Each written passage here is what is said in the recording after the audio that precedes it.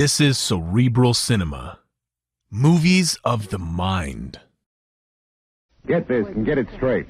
Crime is a sucker's road, and those who travel it wind up in the gutter, the prison, or the grave. This time I tangled with a mad Scotsman, a phony English lord, and a beautiful blonde corpse in a freight house, all because of a butler who walked on his knuckles. It happened like this. From the pen of Raymond Chandler, outstanding author of crime fiction, comes his most famous character in The Adventures of Philip Marlowe.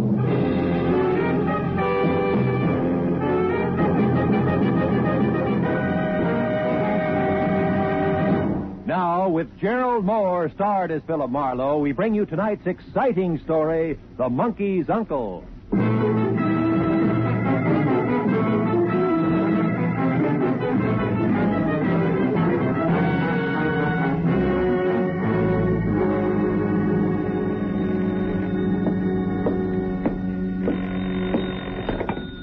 Hello. Mr. Philip Marlowe, please. It's very important. This is Marlowe. Oh, thank heavens you're still in your office at this late hour, Mr. Marlowe. I must have your help at once. What? Cornelius' life is in danger, man, and time means everything. Now, sir... Wait a minute. Who are you? Who's Cornelius? Where are you calling from and about what? Let's have it a slow step at a time, huh? Aye. My name's Wesley Macduff, Mr. Marlowe. All right, lead on, Macduff. I'm calling from a telephone booth opposite the Beekman Plaza Hotel on Hollywood Boulevard where... Ashley Duke. Ashley who?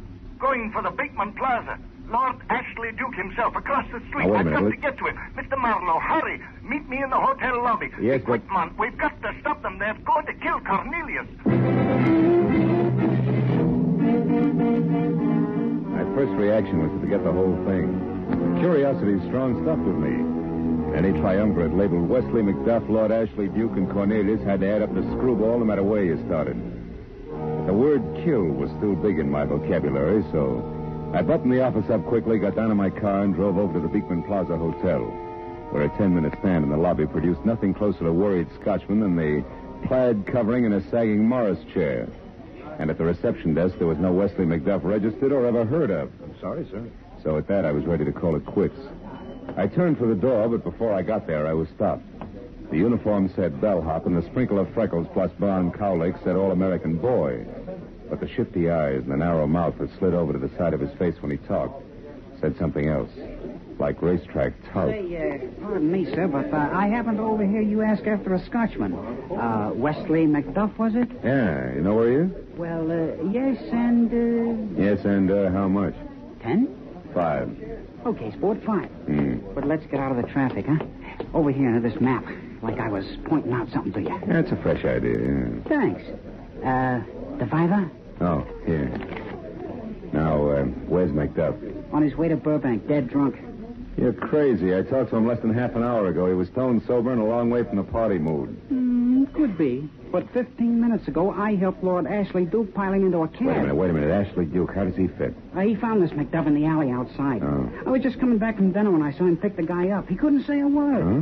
But a Blue Shield medical card we found in his wallet read Wesley Macduff, 13 Vineland Avenue, Burbank.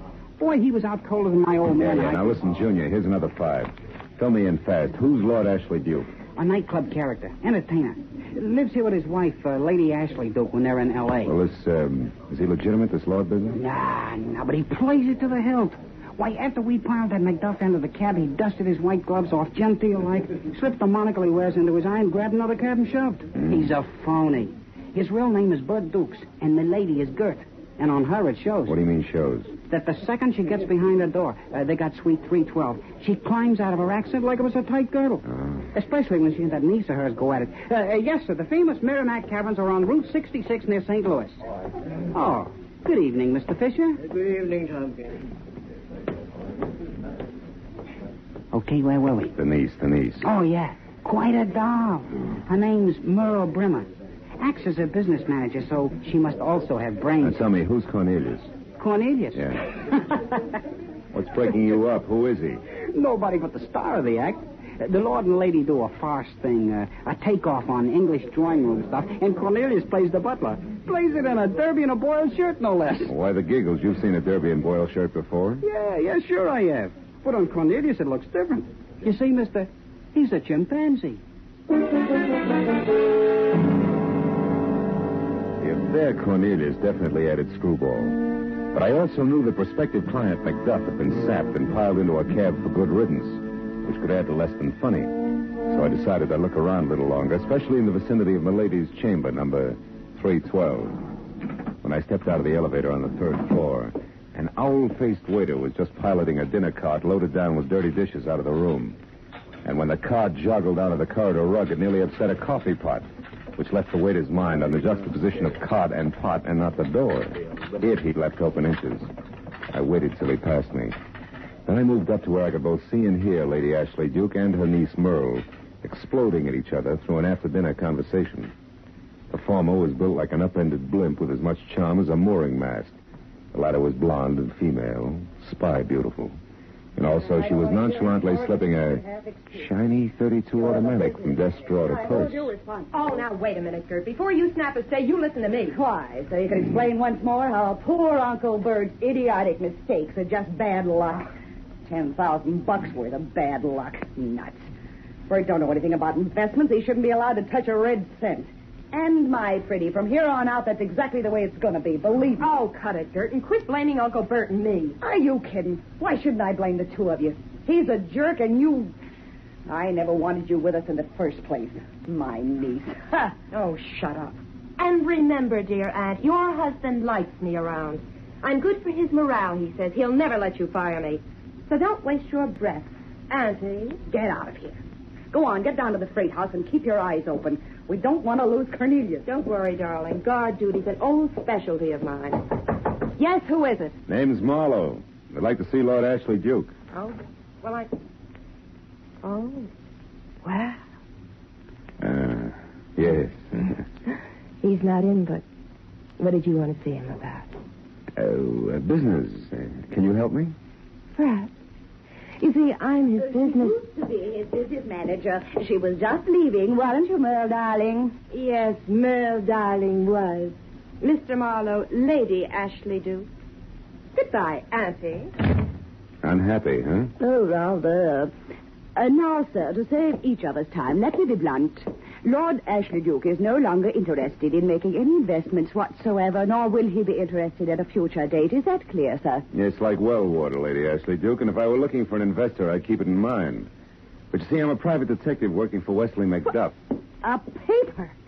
A lousy paper pushing his way in here. Why are you... Easy, Gertie. Let go. Get your filthy hands off me. Sure. Just as soon as you get back into neutral.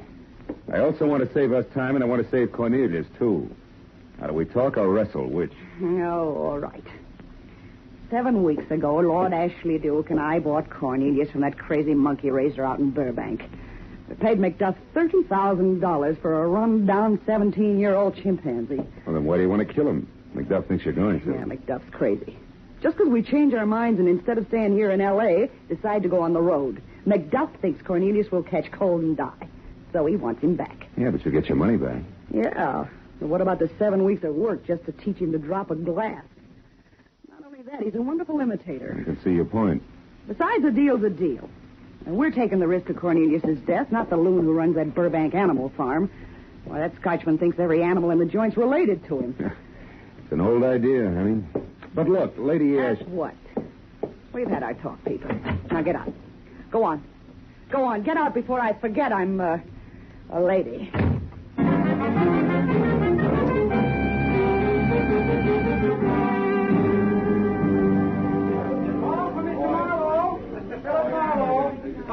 Over here, Tompkins. What is it? A telephone call, sir. Booth 4 this way, please. Make out all right up there? Jim Dandy. Good. Now, if you feel I was underpaid... I feel we came out even, Buster. Besides, I'm running low on farthings. Unless, Yes? you know where the freight house Cornelius calls home is located. Blank. Okay. So long, Tompkins. Hello? Mr. Marlowe? Yeah. You all right, Macduff? Hey, it takes more than a foul blow in the dark to stop me, man. And it's just what Lord Ashley Duke is going to discover in many minutes. What do you mean? That I've run out of patience. I ain't going to act, not talk. I'm about to take Cornelius back with my own hands, and I want you to help me. Oh, now, wait a minute. Look, man, I'm in a drugstore at Pershing Square, close by the freight house where Cornelius is caged for shipment. I want you to But meet you me. can't steal him, McDuff. I can. Steal him and disguise the animal so they'll never be able to claim him again. So they won't be able to kill him. McDuff, I can't go along with that. Then I chose the wrong man. Oh. There's precious little time left, Mr. Marlowe. Tomorrow they leave Los Angeles. Now, will you help me? No. Besides, McDuff, you'll never get away with it. There's a girl, Ashley Duke's niece, who's got a gun, and I... McDuff! McDuff! All the way from the phone booth through the lobby into my car outside, I kept telling myself three things. One, I wasn't working for McDuff. Two, McDuff was about to commit a crime. And three, I couldn't worry about the gun in Merle Brimmer's purse. It was all none of my business. So when I was in behind the wheel of my car, I pointed it toward my apartment on Franklin, lit a cigarette, and forgot about the whole thing. But a block later, I threw the cigarette out, turned, and headed for Pershing Square. Scots with animal farms in Burbank obviously weren't the only crazy people in Los Angeles.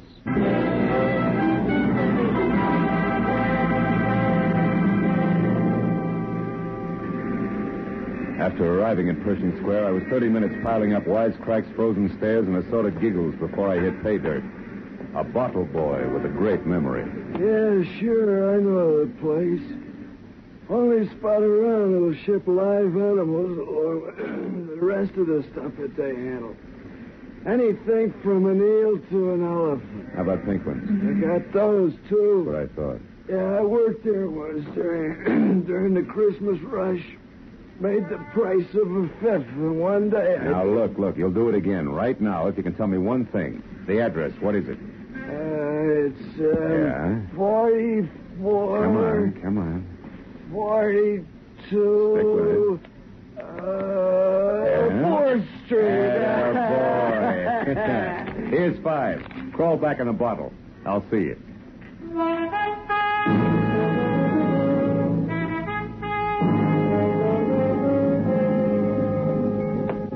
The neighborhood was half residential, half industrial, and all run down, including the freight house, which was 2 windowless stories of dirty red brick, hovering over a loading ramp on a deserted, shadowy street.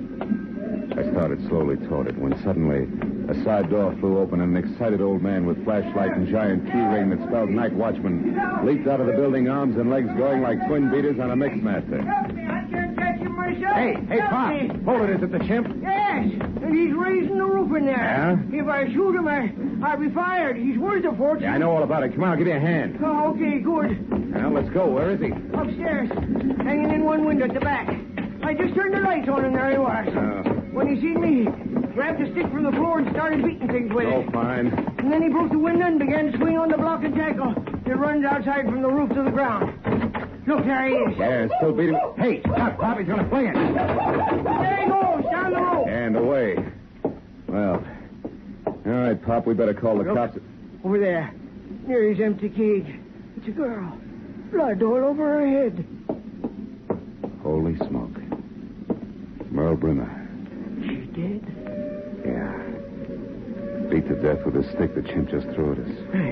Then you think the monkey did it? I don't know. Maybe yes, maybe no. He's a great imitator, Pop. It could have been somebody else. Not the monkey? Then who? Who else? A monkey's uncle. A Scotsman named Macduff.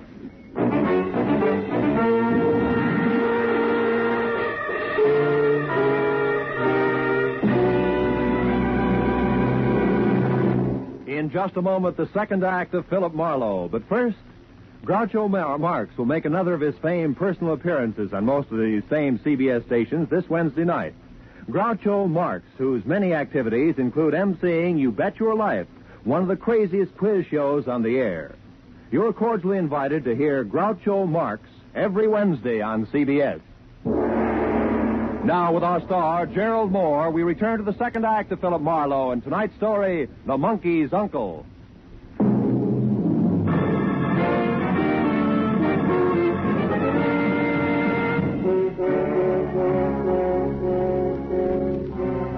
I walked around the body of the girl on the freight house floor. I took a close look at the cage lock. There was no doubt that it had been forced from the outside. The watchman staring down at the body was shaking like a motorcycle with square wheels. I took him by the arm and walked him down the stairs and outside for some air. It's terrible. I don't know what to do.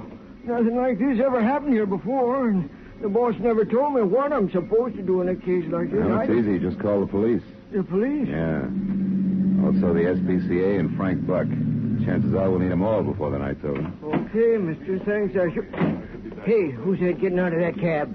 From the top hat, cape, and spats, I'd say it was one Lord Ashley Duke, the legal owner of the Chimp. Oh, what are you two blighters staring at? Out of my way. Just a moment. Before you go inside. I want to talk to you, Lord Ashley Duke. You know my name, do you? Well, now, Joe, that's interesting. I don't know you, sir. I'll survive. Why'd you come down here tonight? Because I heard that my niece was here, protecting my property. And that's no suitable task for a girl. Not capable to do that sort of thing, you know. It's a man's job, you know.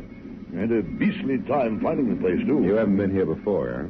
Oh, yes, a couple of days ago. But that was in broad daylight. Stand aside, One sir. thing more. Why did you slug Wesley McDuff tonight and dump him in a cab? Just who are you, anyway? Private Detective Philip Marlowe's the name. Sounds British enough. About as British as you are. Oh, yeah. And you, I presume, are the watchman. Yes, sir. That's me, Your Highness. What about McDuff, Your Highness? There's no choice. The blighter wanted to welch on the transaction we've made. I refused, and he threatened me. So I bopped him. And then made out he was intoxicated, you know. Packed him off in a cab, you know. Nevertheless, when a man sells me a monkey, by George, that monkey is mine. I thought that treatment might bring McDuff to his bloody senses. Well, it didn't. It made him tougher. And what's more, the chimpanzee is gone, and Cornelius is gone. Hey, wait a minute. Come on, Pop. Okay.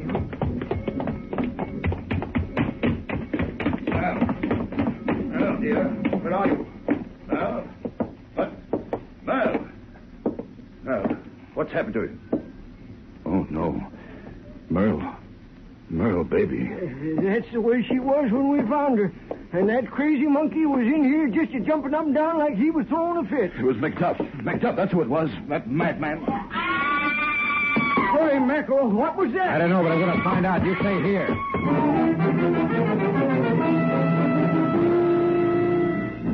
The scream had come from the architectural blunder next door. It was one of those big gingerbread houses left over from the 1800s, and I got there just in time to meet the witch. The scaly front portal was jerked open in front of me, and there she stood. Like a pool cue in high panic, topped by a head of brittle orange hair, half done up tight in curlers, the other half streaming over her face. She clutched frantically at the stained kimono with one hand and me with the other. Take it easy. Hold it, will you? What's going on? Oh, that face, that open face. What face? The ugliest thing I ever seen. Oh, protect me. It's upstairs now. Oh, take it easy. Will you calm down and tell me what happened? I was upstairs in my room taking my hair down when I happened to look over at the window, and there was that face shoved right up against the glass. Oh, I swear I never seen nothing like that since before I took the cure, mister. All right, now listen, and hair all over it, red eyes and big grinning mouth. What was like one of them giant gorillas they got in the movie. That's Cornelius, all right. Where's the room? Oh, up there at the head of them stairs. Hey, you ain't going up there and leave me all alone, are you? Well, then come along. Corny's a trained chimp. He won't hurt you. Oh, no, not me, brother. I'm getting... Where? Right there. He stuck out his tongue and made his face at me. Tell me, is that a passage out there between the houses? Oh, no, it's a kind of an air shaft, only it's closed up at the back. Oh, you mean he can't get through to the alley? Yeah, that's right. There's no way out of there except the street. All right, come on, let's get outside. We got him cornered. Oh, you got him cornered, baby, mister, not me. I don't want nothing more to do with that ugly puss. The air shaft was a scant 18 inches wide, and as dark and cluttered as the inside of a goat pen with odors to match. I worked my way back as far as the bashful light from the street reached. Oh, be careful in there, mister. Then I stopped and listened. But Cornelius was a genius. There wasn't a sound. I couldn't see my hand in front of my face, to say nothing of a black-haired chimpanzee who was no doubt getting a big kick out of the entire procedure. I decided to try psychology on him. So I called in what I hoped was a firm but friendly voice, and it got me no place. I groped my way along the wall of the drain pipe and called again. This time shorter on the friendly and longer on the firm, which was a mistake. The drain pipe should have given me a hint, but it didn't.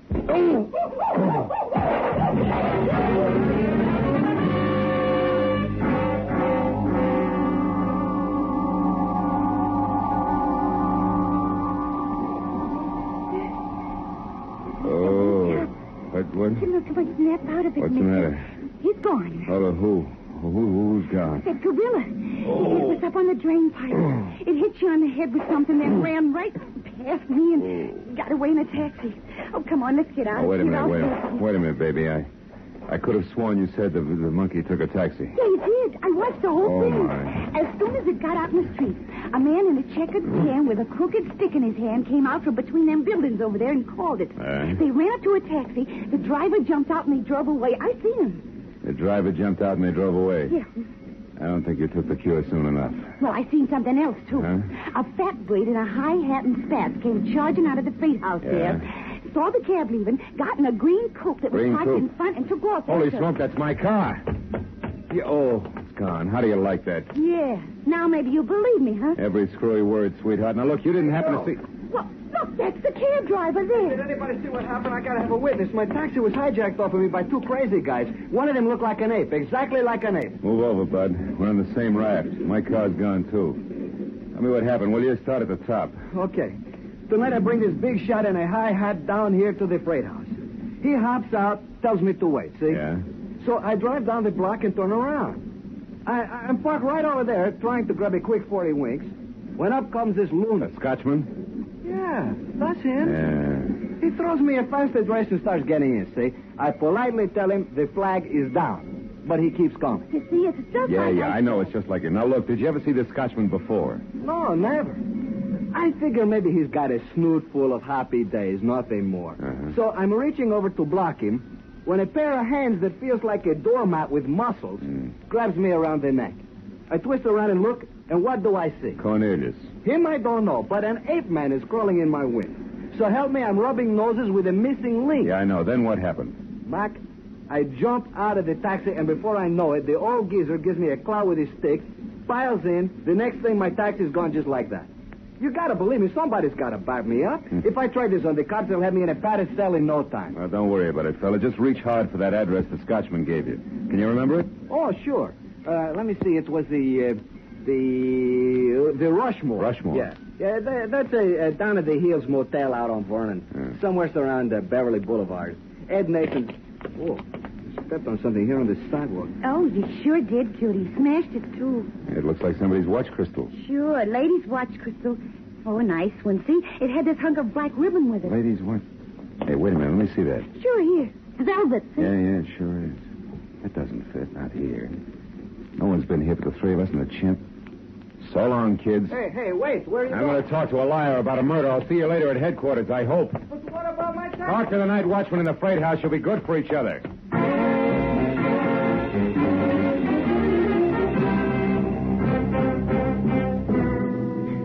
I was 2 blocks on foot finding another taxi in 15 minutes getting from there out to the motel, worrying all the way because I'd left my gun under the front seat of my car. Business was slow at the Rushmore. The only cabin that showed a light was the last in the rear next to the alley.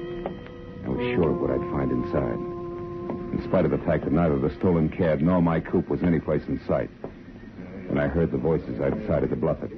I went up to the front door and pressed my ear against the flimsy panel. Anyway, a bargain's a bargain, Macduff. You'd have done better to stick by it. I'd have stuck by it if ye had your scurvy crook. Don't reach for your chain. It's a little late for that. You're in a real jam now.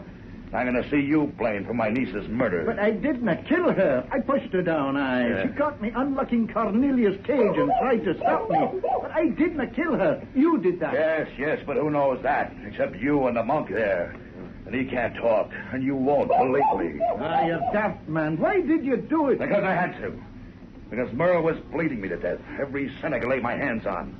I had to buy her silence. I had to pretend to lose thousands in poor investments. Well, Merle got what was coming to her, and you gave me that chance. I found her on the floor where you left her and simply finished the job. Then you ran off and came back in that taxi 15 minutes later, the very spirit of innocence. I saw you. Very well, Lord Ashley Duke. You've got me as a thief, too, so get on with it. Get on with your filthy, evil plan. I'm ready. Don't be in a hurry, McDuff. Stay where you are, Ashley. Don't bother turning around. Just drop the gun. Oh, I knew you'd no let me down, laddie. I knew it. What's this, old boy? It's rather an untimely... Skip the accent, Bert. You won't need it where you're going. Drop that gun, I said. Or you'll move. Shoot me with that pipe in your pocket. Marlowe, I've got your gun. Here in my hand, and you know it. Want to bet? Well, with the light out, Yes, Ashley.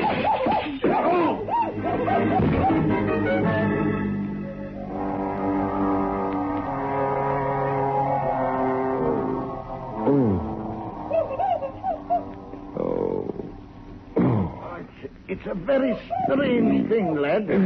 He hit you but once, but there are 2 lumps on your skull. You ken this condition. Never mind. Skip it. I don't want to talk about it. Oh. Where's Ashley? Trussed up there in the corner. He should be coming around soon. You see, Cornelius, as you've no doubt learned, is a great imitator.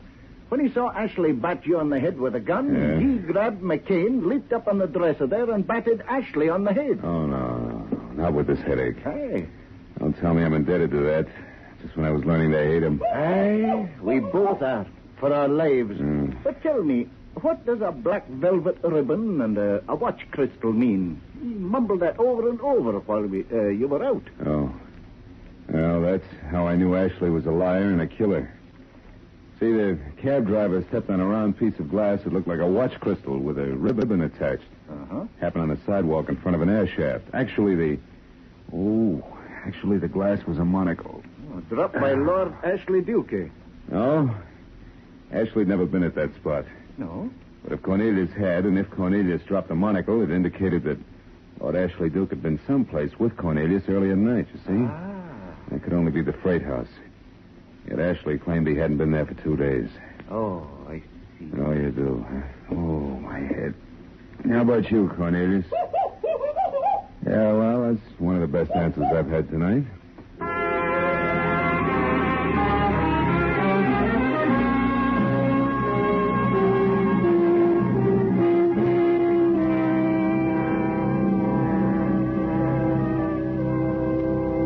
It didn't take long at police headquarters. Maybe an hour altogether. A killer was locked up for trial, and the key witness ate 3 erasers, spilled a quart of ink, and broke a window before the homicide boys finally gave up. I watched the phony Lord Ashley Duke walk down the corridor to his cell. Any connection he had with man was just the category. Then I watched McDuff and company leave, too. A couple of regular guys. The monkey and the monkey's uncle. A genuine old Scot who loved life. And his shuffling friend whose only limitation was his inability to speak. But he communicated all right. In the only language that means anything. Love of one creature for another.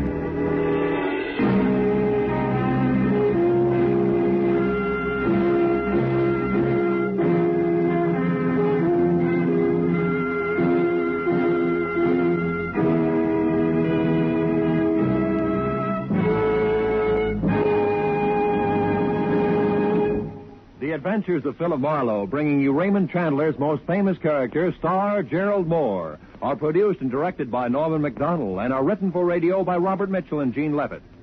As a special note of interest, Philip Marlowe fans, you'll be glad to know that Radio and Television Life magazine has this week named Gerald Moore as the best male actor in radio. Featured in our cast were Mary Lansing, John Daner, Tudor Owen, Sam Edwards, Michael Ann Barrett, Harry Bartell, and Junius Matthews. The special music is composed and conducted by Richard O'Runt. Be sure and be with us again next week when Philip Marlowe says... This time a case-hardened car hop knocked me down a flight of stairs. An honest woman was strangled by a green silk sash, and a simpering dandy was shot to death. All because of a run-of-the-mill traffic accident 500 miles away.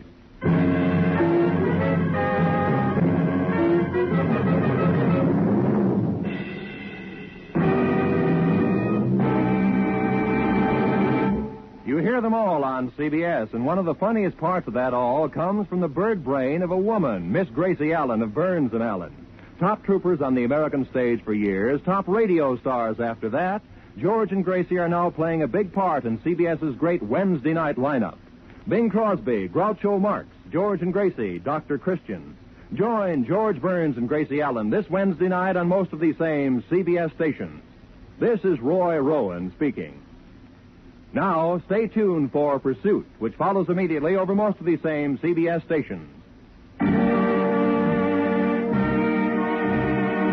is CBS. CBS, where Burns and Allen are heard every Wednesday night, the Columbia Broadcasting System.